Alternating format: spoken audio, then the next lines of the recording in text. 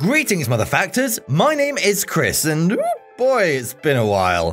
101 Towers has been on fire, and we've only just been able to put it out. Granted, my first solution was to make a second, larger fire in the hopes that the first fire would feel like it wasn't doing a good enough job and just give up. I didn't know it would just make things worse. Anyway, we've got a jam-packed video filled with facts for you today. Facts specifically about the fascinating world of paganism.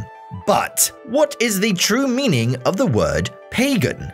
How does Wicca come into paganism? And do you think if I use a fire extinguisher in the first place, I wouldn't have lost my anime love pillow? 2 out of these 3 questions are going to be answered, so sit down, grab a stick, no a better stick, and have some mouthwash with 101 facts about paganism. Number 1. Usually people tend to associate paganism with the Wiccan world, but are they really the same thing? Let's find out. Number 2. Well, to keep it quite simple, Wicca itself is a pagan witchcraft tradition. You could say it's a branch of paganism, as intended for contemporary pagan witchcraft. Number 3. Speaking of which, in a similar way, Wicca and witchcraft are not synonyms. I know, plot twist. In fact, though people often use them interchangeably, there are also pagan witchcraft traditions that are not Wiccan, and we'll get into them in a hot minute. Number 4. But for now, let's just say that some groups take influences from all around the world. From ancient Scandinavian, Germanic, and Anglo-Saxon belief systems to other traditions that are defined by elements of their practice. Number 5. In this sense, there are different kinds of pagans. Paganism is not strictly dogmatic, so devout pursue their own vision of the divine as a direct and personal experience. Number 6. Generally speaking though, for the sake of this video, we can say that paganism emphasizes the importance of developing close links with nature. Number 7. And for those who actively practice the doctrine, they show their connection with nature through rites that frequently take place outdoors. Number 8. It also stresses the importance of guardianship of the earth and environmentalism, and the equality of the sexes is dominant, although women play a significant role in ceremonies and goddesses are of great importance. Number 9. Festivals are a great way to connect and celebrate the natural world. According to the pagan seasonal cycle, often referred to as the Wheel of the Year, there are 8 festivals to celebrate every year. Number 10. They are spaced every 6 or 7 weeks throughout the year and divide the wheel into 8 segments. You ever heard of the winter and summer solstice? Yeah, well, they're part of the wheel. Number 11. But to fully understand paganism, we must go back a little bit to its origins, when pre-Christian religions were still popular in Europe. The term itself comes from the Latin paganus and refers to those who lived in the country. Number 12! Specifically, when Christianity became popular in the Roman Empire, it did so primarily in the cities. The people who lived in the country and who continued to believe in the old ways, meaning not Christian, came to be known as pagans. Number 13. Still, those under the Jewish and Islam faith also use the term to refer to anyone outside their religion. To keep it simple, most people define paganism as being without religion. Number 14.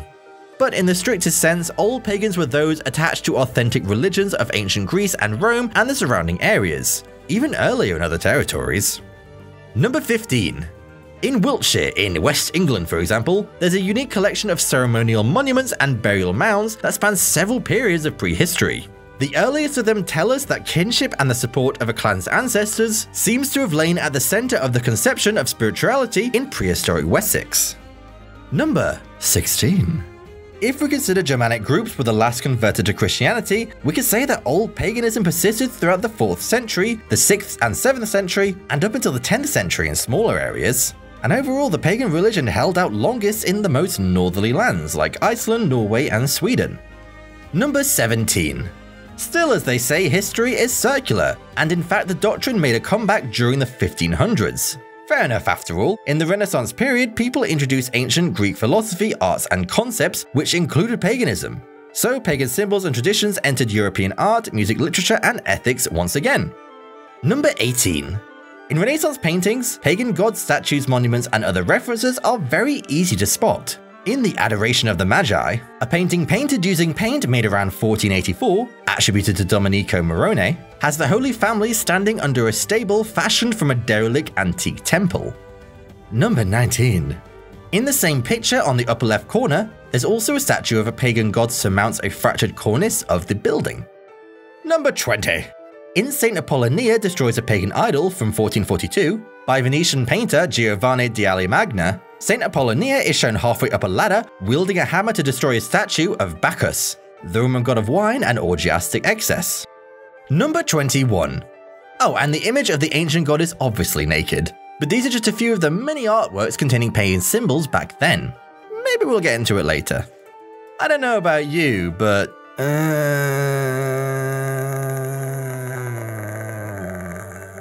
But the good times of the 16th century were soon over. The reformation of the 17th century put a temporary halt to pagan thinking, as Puritans and pluralism took over. Okay, we're gonna do it. I'm gonna do number 23. I'm gonna do 23. Number 23. But Greek and Roman classics, with their focus on paganism, came back at the beginning of the following century, during the Enlightenment of the time. Since then, the pagan fever slowly grew up throughout the 1800s and reached its peak in the 1900s, when modern forms of Buddhism and Hinduism were growing in popularity. Number 24. And here we get to know modern neo-paganism that has its roots in 19th century romanticism and activities inspired by it, such as the British Order of Druids. Number 25. Yeah, and the popularity of the Druid revivals also led to many scholars in the early 20th century to explore the ancient spirituality of the British Isles and Europe. Number 26.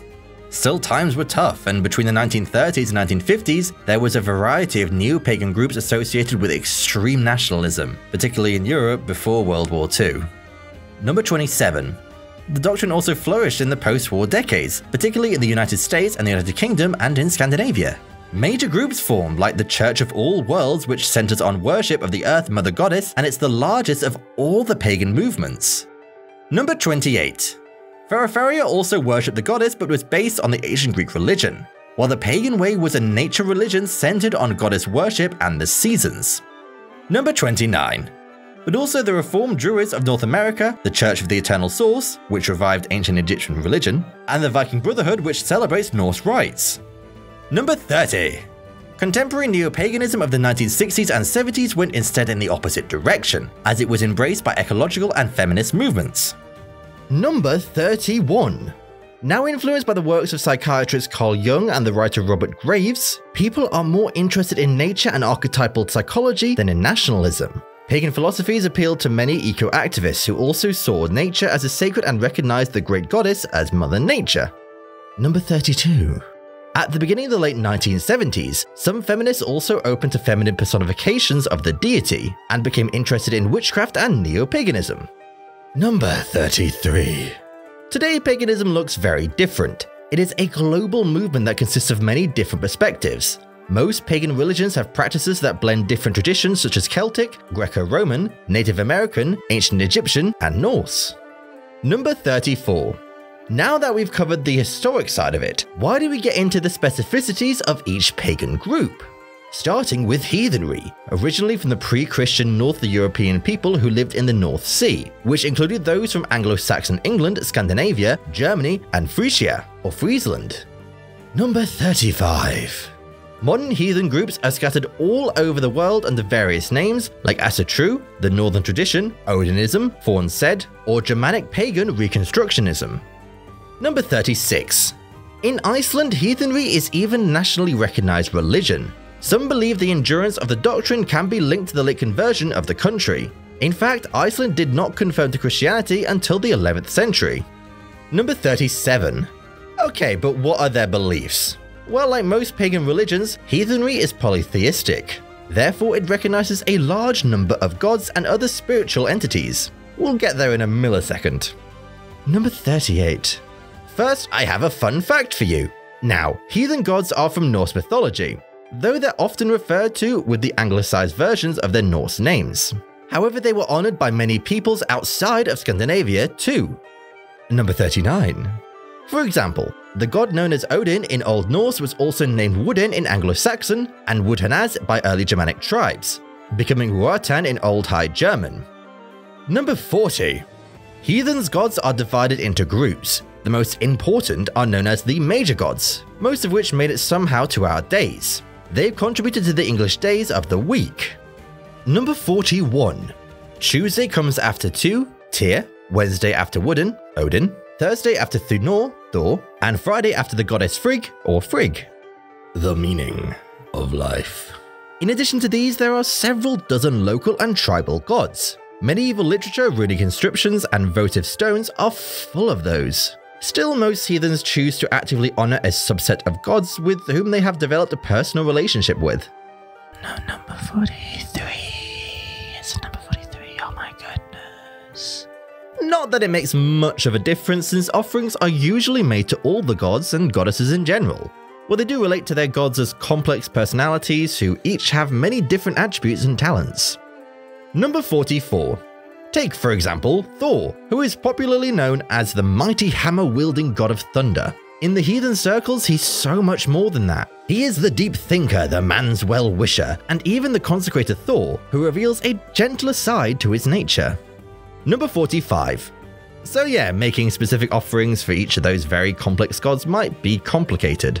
Additionally, the religion also recognizes and relates to a wide variety of spiritual beings, or wights. Number 46.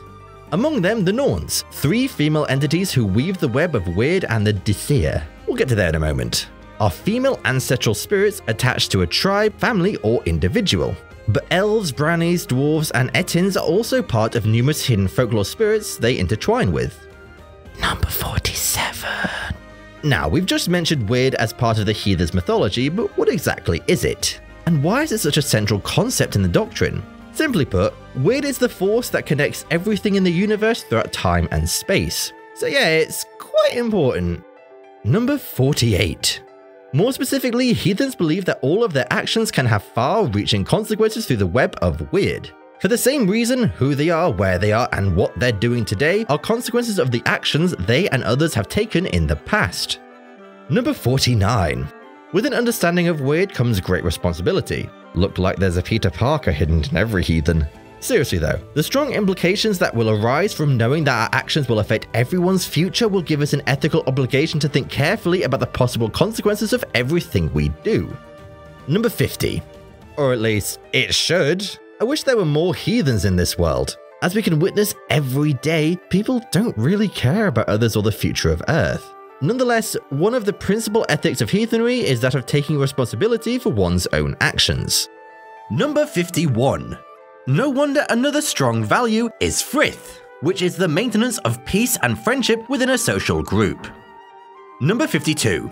Hospitality is a great value too. So is giving gifts, plain speaking honesty and forthrightness. This means that any form of oath-taking is taken extremely seriously. No heathen will sign their name to something unless they can assent to it in both letter and spirit.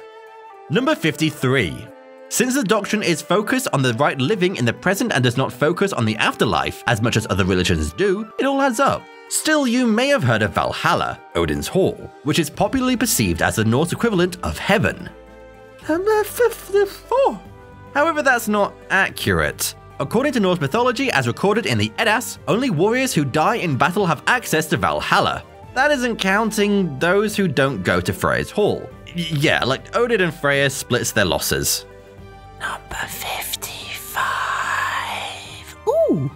Then there are those who drowned at sea, who go to the goddess Ran's Hall, while people who died of natural causes go to the Hall of the goddess Hel, which is where most of today's heathens see as a neutral place where everyone will be reunited with their ancestors. Number 56. So you might have guessed at this point, there are no central authorities in heathenry and no single organization to which all heathens belong. There is no widely recognized priesthood, but sometimes individuals may be recognized as goddess or gaidas, priests and priestesses, with their own communities. Number 57. Yep, there are in fact national and international organizations created to facilitate networking between the adepts, who usually belong to small groups made up of friends and family members. Number 58. Those groups are sometimes called hearths or kindreds, and meet for religious rituals in members' homes or in outdoor spaces. The main rites are called bloat and sumbel. Number 59. Heathens host feasts and celebrations based around them to celebrate important events, such as weddings or baby namings, seasonal holidays, and oath-takings. Number 60. A bloat was originally the ritual sacrifice of an animal to one or more gods, elves, or ancestors, mostly to gain their favor for specific purposes such as peace, victory, or good sailing weather. Number 61.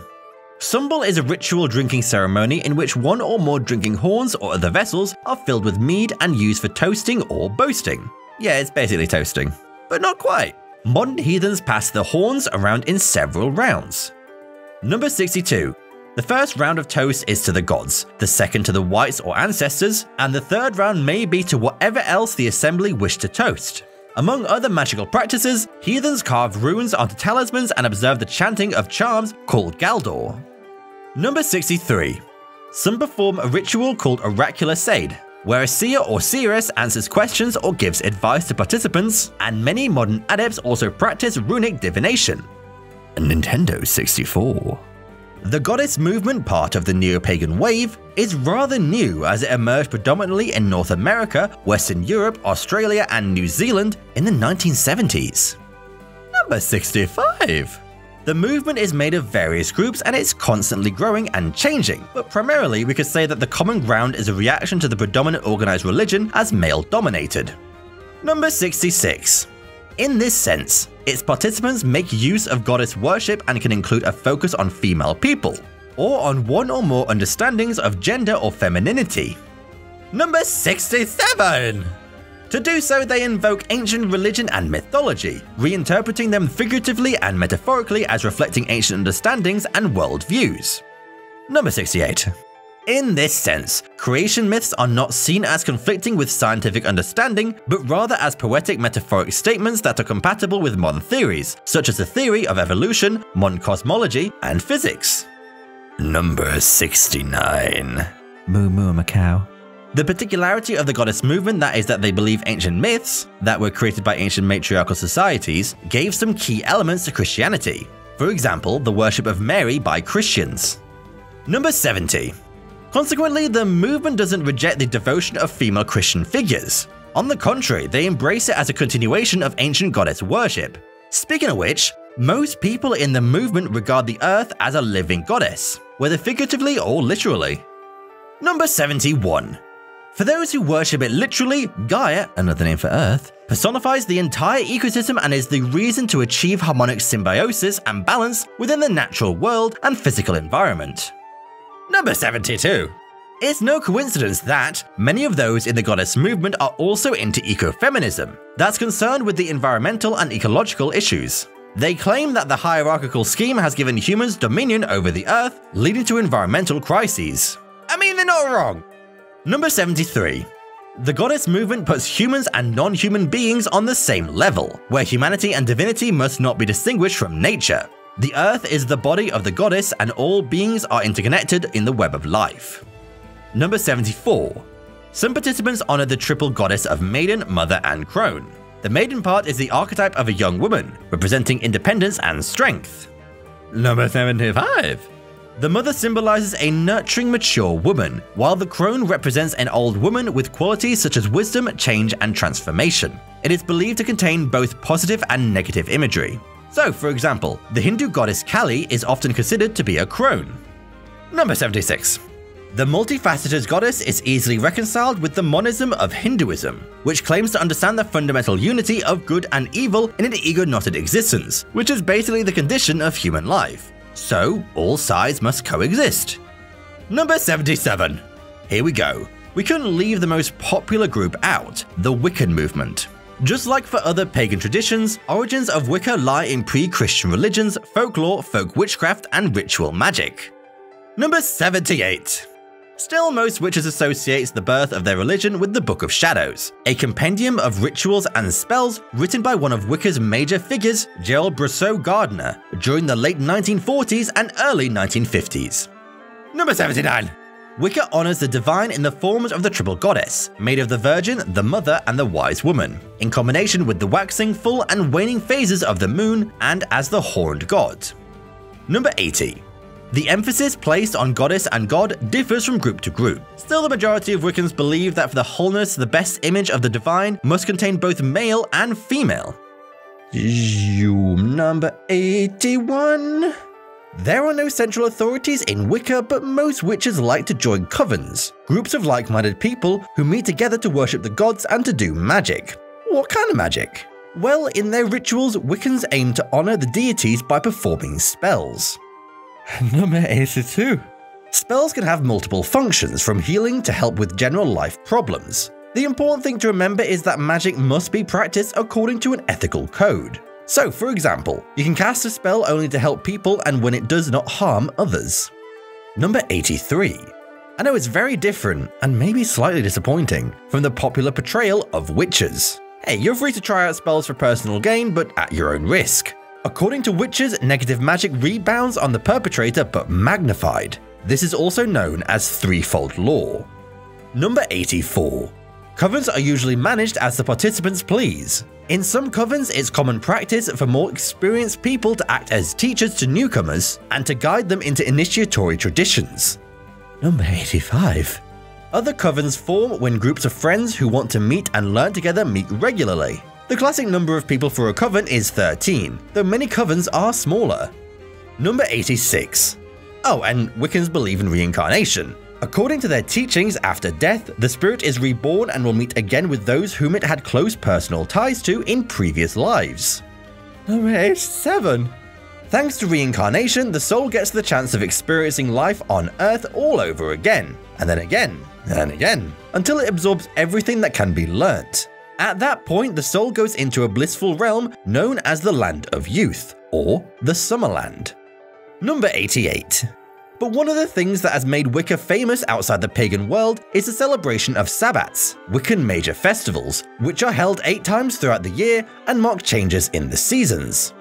Number 89.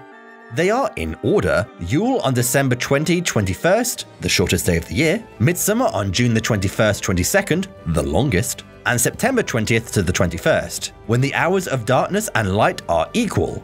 And then in bulk on February 1st or the 2nd, Beltane on April the 30th or May the 1st, Lunasad on August the 1st or the 2nd, and Samhain on October the 31st or November the 1st. Number 90. Sabbats begin at sunset and end at sunset the next day. Most rituals take place at night, with nothing but the light of candles, if indoors, or the moon, bonfires, and lanterns if outside, lit by the coven. Number 91. With indoor rituals, some witches have rooms set aside as temples in their houses, but since most people, especially these days, can't afford to have a spare room for Wiccan activities, others simply use their ordinary living space. Number 92.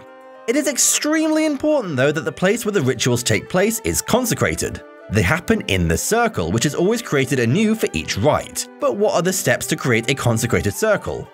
Number 93. First, the space needs to be swept with a broomstick to purify it, which also comes in handy if you're on house cleaning duty. Then you bless the space with the 4 elements: air, fire, water, and earth. Number 94. To create the circle, you draw its line in the air, around the chosen area, with a wooden wand or black-handled knife, the athame. At that point, you add and honor the 4 directions: east, south, west, and north. Number 95. Finally, when all the participants are in the sacred circle, the magic can start and the goddess and god can be invoked. Rituals usually end with the blessing of a chalice of wine and cakes that are shared among the participants. Number 96.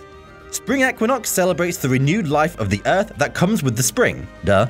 The festival has been celebrated throughout centuries by different cultures. Ancient Greeks, for example, paid homage to Aphrodite, the goddess of beauty and love. Number 97.